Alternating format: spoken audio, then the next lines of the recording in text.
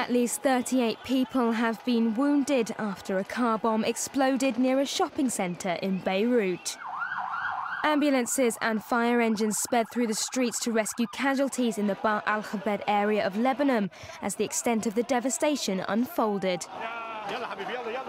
A huge smog of thick black smoke rose to the sky, while beneath, cars were engulfed in flames. The blast was triggered by a vehicle left in a car park, and many of the casualties were women and children who were out shopping the day before the Islamic holy month of Ramadan begins.